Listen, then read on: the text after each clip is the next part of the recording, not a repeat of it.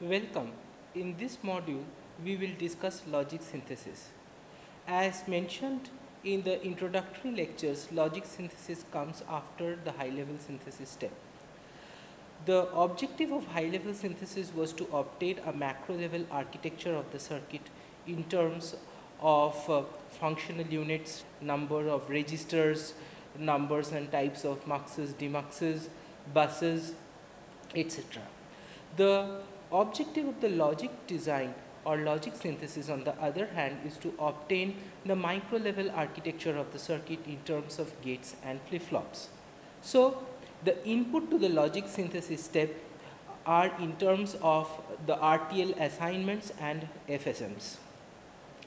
So at the output of the high level synthesis step, we obtained a set of RTL assignments, register transfer level assignments, and we said that the controller FSM will control at which time step which of these RTL assignments are to be excited or activated. Now this controller FSM and the RTL assignments come as input to the logic synthesis step, and the output to the logic synthesis step is a structural realization of the circuit through gates and flip-flops, and the data structure that is used to represent such a structural realization is called a gate level netlist. So logic synthesis process starts with an FSM specification and culminates in a structural realization in the form of a sequential circuit. As we know, a sequential circuit consists of memory elements along with optional combinational elements as well. This figure shows the overall structure of any sequential circuit. It has an optional combinational part, it has memory elements and outputs. The outputs are also optional. The inputs to the memory elements and the outputs are a function of the outputs of the memory elements, which are fed back to the combinational part, and also the external inputs. The memory elements are realized through flip-flops. However, realizing a sequential circuit design in terms of gates and flip-flops also requires many optimization steps. And why are essentially these optimizations required? Because the gate level design has also many choices in terms of the delay, performance and power requirements of the circuit. Fundamentally, two sequential circuits may exhibit the same I/O behavior but contain a different number of internal states. So therefore, the design must be simplified by reducing the number of gates and flip-flops. Now, basically, reducing the number of states also reduces the cost of the circuit. So what are the basic steps in logic synthesis? The first is state reduction, then state encoding and assignment. Then we have to choose resources, the types of flip-flops and gates to use. Then we have to derive flip-flop input equations and output equations for the type of flip-flop that we have chosen.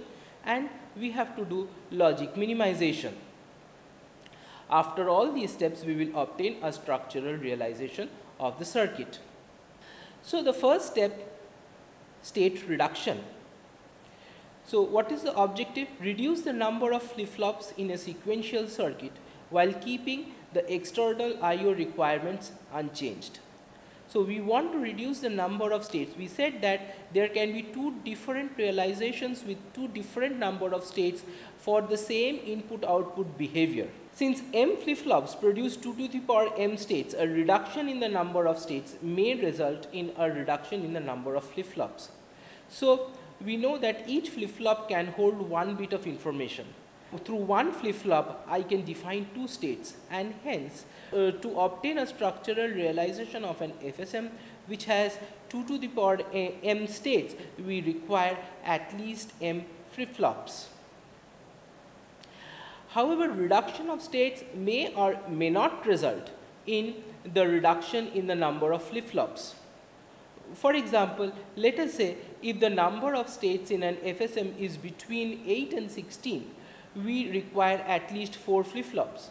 So if we reduce the number of states from say 15 to 9, we will still require 4 flip-flops to obtain a structural realization of this FSM, and hence we won't obtain a reduction in the number of flip-flops.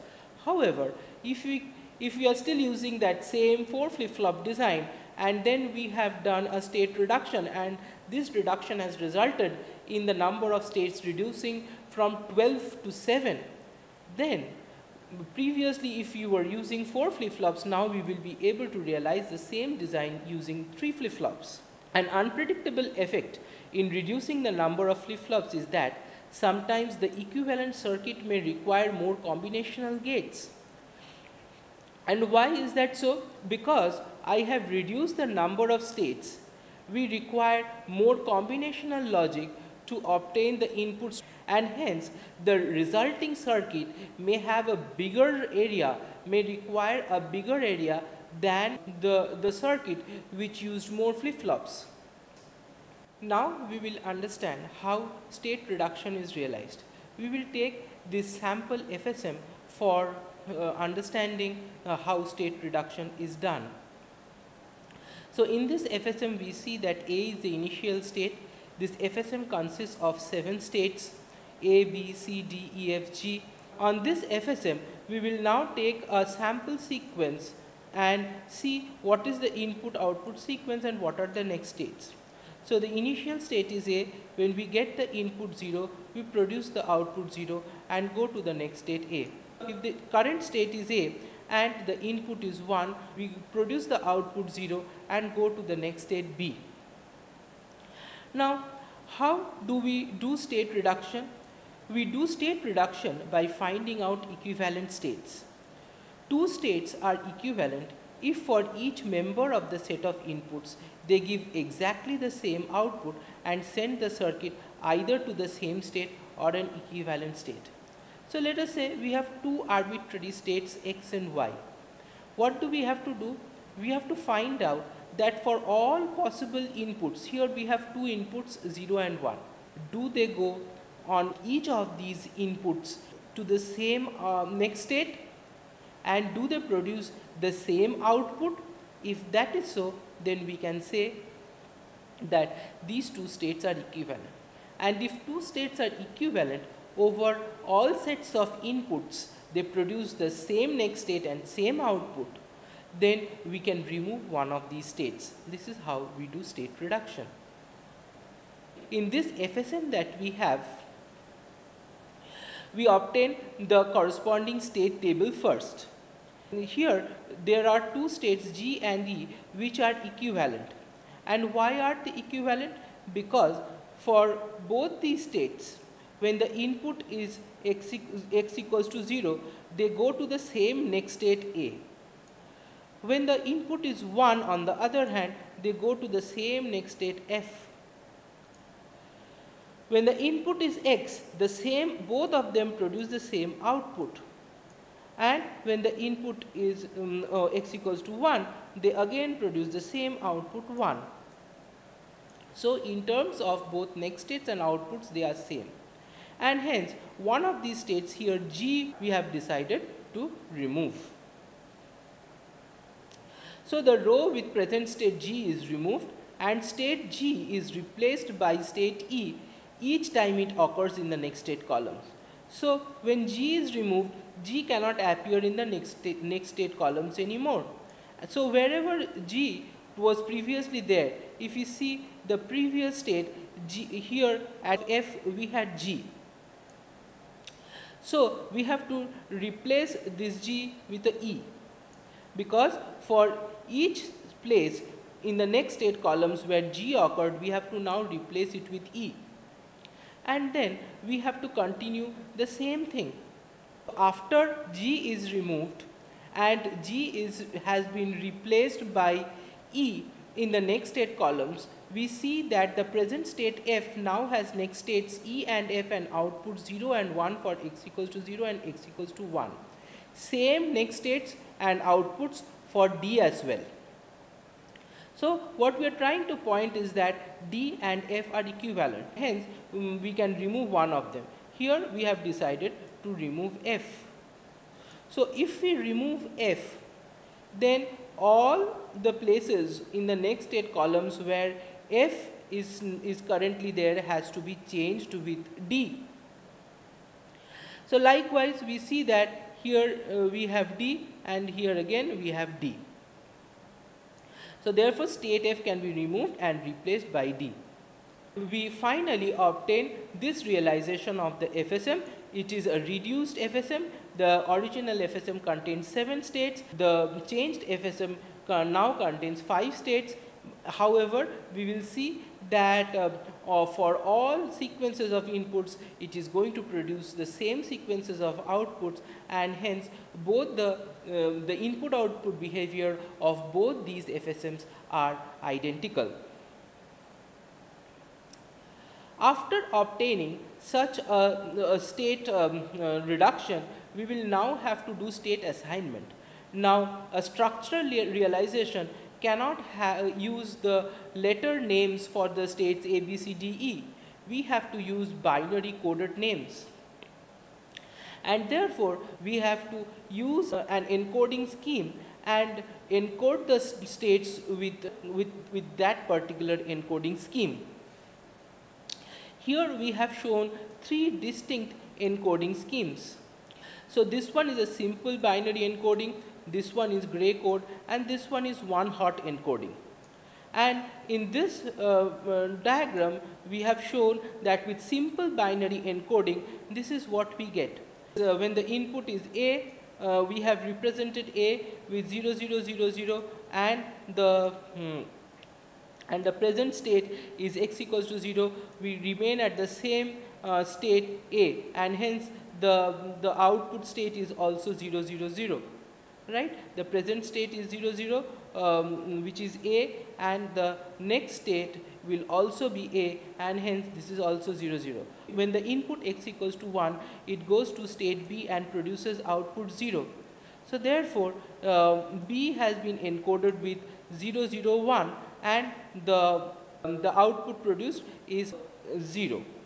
The encoding scheme is this: A is 0, 0, 0, B is 0, 0, 1, C is 0, 1, 0, D is 0, 1, 1, and E is 1, 0, 0. This is the simple encoding scheme that we have used. Okay, and after we have obtained the state encoding, now we have a reduced FSM with binary coded encoding scheme, and now we are ready to obtain a design. The next work is to choose flip-flops, and here we have chosen D flip-flops to design. Okay, we have taken another sample FSM. This is a mood type FSM. The output is produced at the states. Here is an assignment using the simple binary scheme. Because this is a 4-state FSM, it can be realized using 2 flip-flops. And the state encoding that we have chosen is simple binary, and S0 here is 0, 0, S1 is 0, 1, S2 is 1, 0, and S3 is 1, 1. Right? And here is the state table corresponding to the state diagram here, and when the present state AB is 0, 0, that is we are at S0, and the input is 0, we remain at 0, 0, that is in S0, and the output produced again is 0. When the present state is 0, 0, and the input is 1, we produce the next state 0, 1, that is we go to S1, and the output is again 0. At S1, again say at 0, when the present state is 0, 1 at S1, when the input is 0, we go back to state S0, and the output is 0, and likewise we proceed. Now from this state table, we can obtain the flip-flop input equations and the output equations. Now, because this is a D flip-flop, it is simple to obtain, because the next state values in the state table specify the D input conditions for the flip-flop, and hence the next state values tell me the D input conditions. Right? So we want to obtain the input conditions for the D flip-flops and the output. Right? So AT plus 1 equals to DAABX equals to 357. Minterm number 3, minterm number 5 and minterm number 7 produce a 1 here. Right? We see that this one and this one produce a 1. So minterm number 3, 5 and 7 produce a 1. For B, we see that a 1 is produced here, here and here. So at minterm number 1, minterm number 5 and minterm number 7. So the output is produced for 157. And the output YABX equals to 67. Why? Because the output is 1 in these two rows. So this is minterm number 6 and minterm number 7. So after we have obtained the conditions for which the flip-flop inputs and the outputs should be 1, we will try to do a logic minimization. Here we have shown a very simple logic minimization using Carnot maps. So next state values in the state table specify the D input conditions for the flip-flop. And we know that because it is 357, this one is 0113, this one is 101, which is 5, and this one is 111, which is 7. And after simplification of this, we find that DA equals to AX plus BX. Likewise, we obtain for DB equals to AX plus B bar X and Y equals to AB. So this is how we obtain the input equations and output equation. After obtaining the input equations and output equation, we can obtain a structural realization of the circuit. Here we see that this one produces AX, this one produces BX, this one produces BX, this one is B, and this one is X, and hence this gate produces BX, and this D equals to AX plus BX. Similarly, for this input we see that it is equals to AX plus B bar X and Y equals to AB. We come to the end of this module.